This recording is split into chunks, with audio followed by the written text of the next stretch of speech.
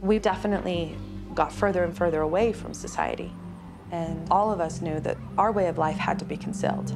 Welcome to MsMojo, and today we're looking at the horrifying true story of Keep Sweet, Pray and Obey. That changed everything because it sent Warren on the run. He knew he was in trouble because the heat was increasing here in Arizona and in Utah. For this video, we'll be delving into the facts behind Netflix's shocking docuseries about the Fundamentalist Church of Jesus Christ of Latter-day Saints and its president, Warren Jeffs. Did you watch the series? What did you think? Let us know in the comments.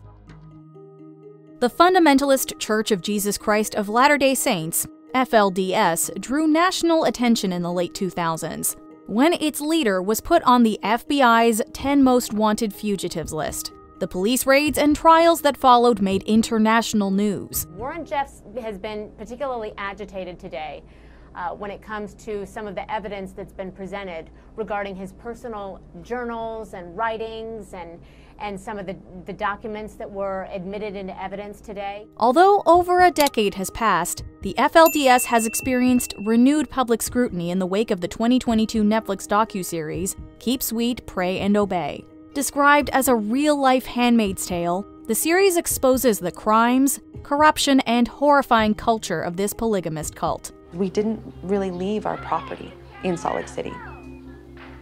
We didn't go to movies, we didn't go to theme parks or any kind of large gathering places. So there wasn't a lot of exposure to the outside world. A splinter group of the Mormon Church, the movement was founded by men who'd been excommunicated for continuing to practice polygamy. Polygamy is not a protected constitutional right.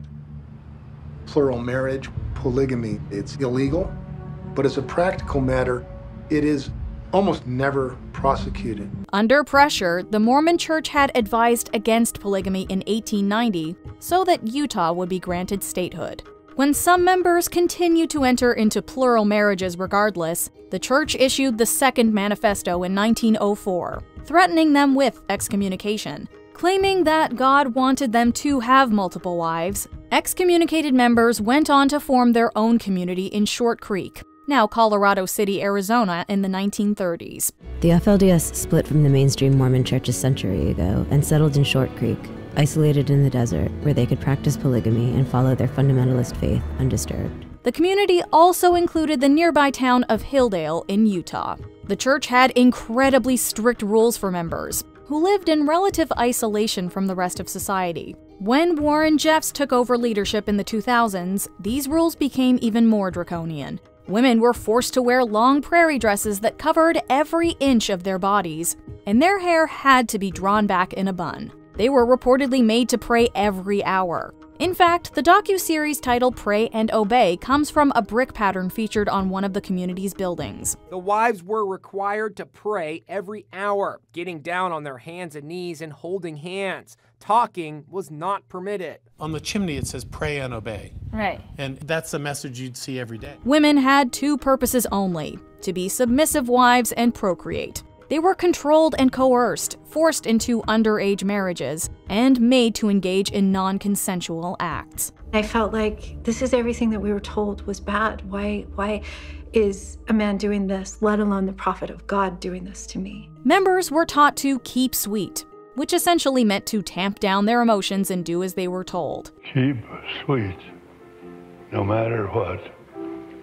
That's the road to perfection. Girls who were considered unruly were married off in order to subdue them. In many cases, the men they were married to were significantly older. Warren Jeffs arranged all the marriages and controlled physical contact between husbands and wives. It's what's called the placement principle. You didn't court and decide who you were going to marry. Only the prophet could choose who you married. He decided which men were allowed to father children, and punished male followers by reassigning their wives, children, and homes to other men. He himself reportedly had around 78 wives, although some have claimed 87, 24 of whom were underage at the time of their marriage. Told me that the prophet has called, and my name was brought up, and I was to be married.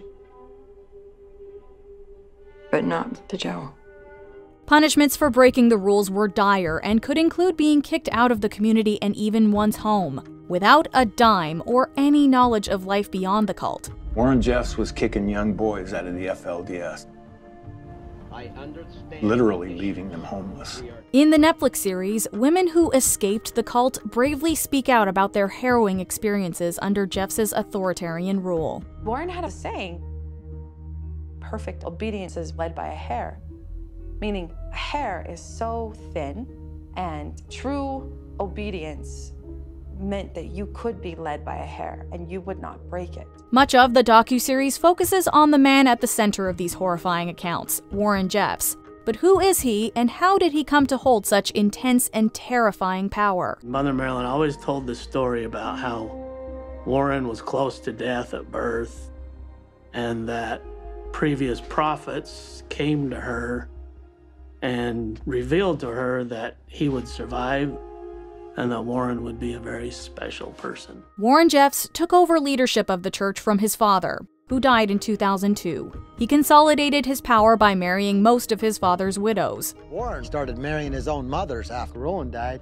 That was really messed up. That was hard for people like me to swallow, and there's a lot of people that had a problem with that. I mean, who marries your mom? Under his rule, the cult became even more cut off from the outside world. He even ordered that children be pulled from public schools and homeschooled instead. Warren stood up in church and announced that they needed to shut down the public schools because we had to associate with apostates too much. Expelling dozens of senior followers, including the Short Creek mayor, Jeffs achieved total control and started aggressively exploiting young girls. I wasn't scared of death. I was scared of disobeying the prophet.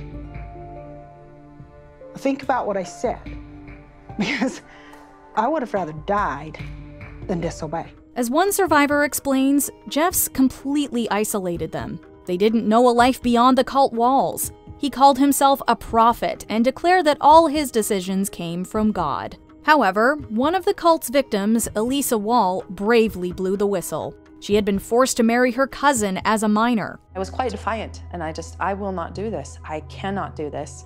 I cannot marry him. In 2005, Jeffs was indicted by a grand jury, but he was nowhere to be found. He'd gone on the run, becoming one of the FBI's most wanted criminals. By this point, Warren's basically a seasoned fugitive with cell phones and masks and disguises and credit cards and prepaid phone cards. He knew how to travel on the road. Reportedly, he continued to rule from afar, instructing his followers to send him money that was brought to him by his brother Seth. Supposedly, Jeffs, who had fled with some of his wives, used that cash on extravagant trips and fancy parties. Ultimately, he was arrested during a routine traffic check in Las Vegas. And he said, Warren's been caught. I was a little bit at disbelief at first, and I remember asking, are you sure it's Warren? And when it became evident it was, I started to get fearful. It's important to note that this was far from the church's first run-in with the law. In 1953, Arizona State Police officers and National Guard soldiers raided the community, arresting everyone, including 236 children. 150 were not returned to their parents for over 2 years, while others were permanently removed from their parents' custody. However, the church continued regardless, leaving history to repeat itself. Do you all remember the day of the raid? Yes. I heard there were men with guns. Did you see people with guns? Yes. In April 2008, federal law enforcement agents raided the community's compound in West Texas. Over 400 children were removed in what became the largest child custody case in U.S. history. When the judge ordered those kids to be taken off the ranch, no one knew there were that many of them. There were 300, 400, 500 kids out there. And suddenly, Texas had a tiger by the tail. However, a court of appeals ruled that Child Protective Services had to return the children to the compound due to insufficient evidence. The Texas Supreme Court has ruled that all the children should be returned to their parents. Later that year, 12 FLDS men were charged with offenses related to underage marriages, and 6 were eventually convicted of felonies. Meanwhile, Jeffs was held in prison for 2 years while awaiting his trial. There were several delays, but in 2011 he was finally sentenced to life in prison. Between 2007 and 2011, there was some confusion over who was now in charge of the church. In 2007, Jeffs' attorneys released a statement declaring he had resigned as president. He announced William E. Jessup as his successor. However, he reasserted legal control in 2011 and continued to run the cult from prison. And the minute he comes out, there's women there start taking notes and writing everything he says down from the moment he starts talking. So he has means of getting information out of the prison. Today, Jeffs is incarcerated in a unit near Palestine, Texas. He won't be eligible for parole until at least July 2038, by which time he'll be 82 years old. Supposedly, he still believes he was wrongly convicted, and has many supporters who agree. These days, FLDS numbers have dwindled, but remarkably, the cult is still around, although it keeps a low profile. Its devotees believe that Jeffs is a wrongly incarcerated prophet, and there are offshoot communities in Mexico and Oklahoma. Still thousands and thousands of FLDS members. The church's compound in Texas was seized by the state in 2014, having been deemed contraband as a place that had been used to facilitate criminal conduct. Basically, the government went in and basically declared that it was being used for criminal enterprise, and therefore they have seized it, and there's no FLDS living there at all. Another of Jeffs' compounds in Phoenix, Arizona, was obtained by his former wife Brielle Decker, who managed to escape the cult. With Pastor Luke W. Barnett, she transformed the mansion into a refuge for people in need, including former members of the FLDS. She says she wants to be there for others who flee the church. Netflix's docuseries tells the story of these women and their suffering under FLDS control. The director, Rachel Dretson, explained that she wanted to show how brave and badass they were for leaving everything they knew behind and starting over. This is their story. Do you agree with our picks? Check out this other recent clip from MsMojo.